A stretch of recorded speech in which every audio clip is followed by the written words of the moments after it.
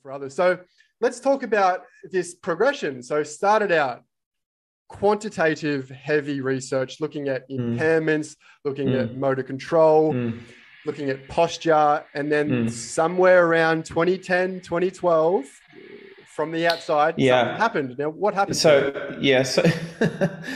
so if you kind of frame my journey as a young, as a training physiotherapist, I had this enormous sense of frustration that what I was being taught had no evidence base. I trained in Dunedin in New Zealand, and we had this little library. There's a little room with, publications of the spine and the Australian Journal of Physiotherapy. That was it. That was it for research and nothing else. And then we were trotting out all this stuff which had zero evidence behind it, and that deeply concerned me. But in that sense, that my entire mindset around managing pain or understanding pain was purely structural and biomechanical. That was it. And that really took me into my PhD journey, or post-grad, and then into the PhD journey, looking at, a specific group of people with spondylolisthesis. And the whole idea, it was right around that time with the emergence of, stability and local muscles, global muscles. So I just got sucked into that void, I think. But also around that time was this emergence of, pain science. So Max Sussman, who you may or may not know of, was a really pioneer in that space, who was at Curtin. And we had some extraordinary conversations about, these worlds. His world was neuroscience, and my world was people with back pain who had these impairments and structural biomechanical impairments, and I was addressing them, and these people were getting better because that was my lens. And then, post PhD, it all just kind of started to unravel. So I can remember Wim Dankert's, he was my first PhD experiment, really.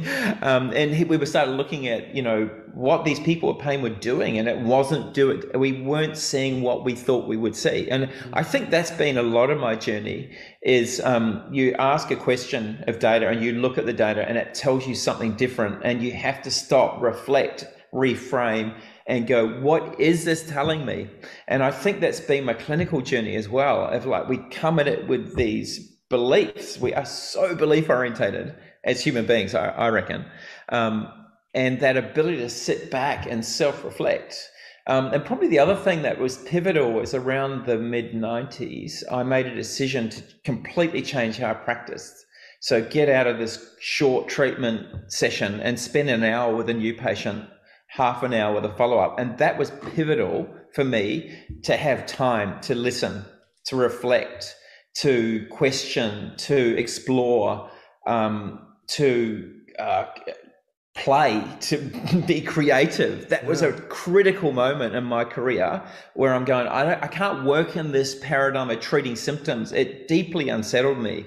I felt like I was treating symptoms and not getting to the underlying basis of what was going on. I didn't have time. I was working on autopilot. It was horrible. That deeply unsettled me as a thinking person and as a reflective person. And I think those parallel journeys and then the evolving understanding of pain, I think pain research was really at its infancy when I graduated. It's exploded.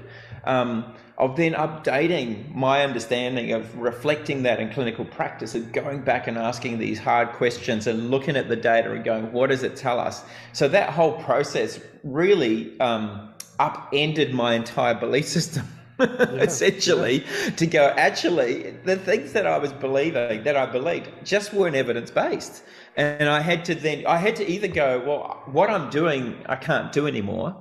So either I walk away from it or I do something different. And I'm so grateful I didn't walk away, that I actually had the, presence of mind to go, these people desperately need help. So walking away from a difficult problem doesn't solve a problem. Actually going deeper into reflecting on my own practice, my own belief, my own behaviors, how I interact or how I support these people is the key. And, understanding that I trained in manual therapy, spent hours learning to really to manipulate any, you know, parts of the body, and I can do that. But I see that as such a small part of the whole picture now. Like I spent hours learning those skills, and the skills that are fundamental I see in clinical practice are not those skills. Patient handling is really important, but that's part of communication, I think.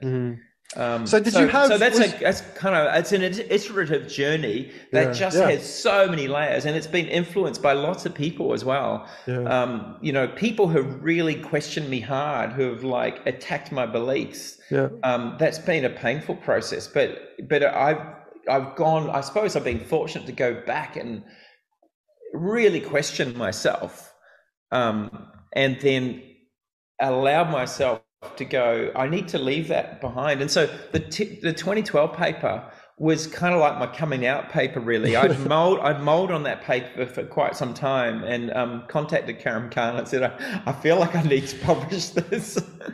I need to kind of set my record straight, because you hadn't mentioned other papers like clinical instability. You know, that was my belief system, that these behaviors that we were seeing in patients were a fundamental deficit in the stability of the spine, and it was all just about that. And I just had to kind of throw that cloak away and go, you know what, that's how I saw the world, but this is now how I see the world, and this is how I think we have to move forward.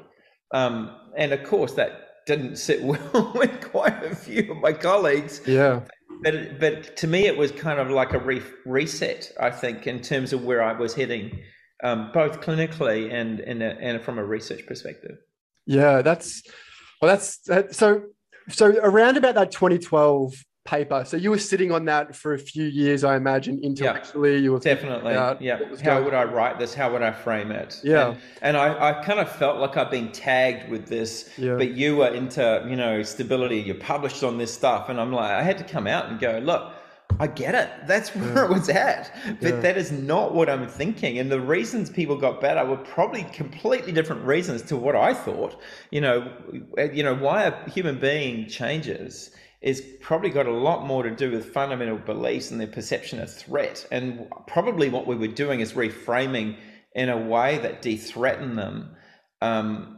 And look, you could argue, you could take lots of different ways of doing that. I don't think it was the best way or evidence-based way. And so I had to reset that for myself.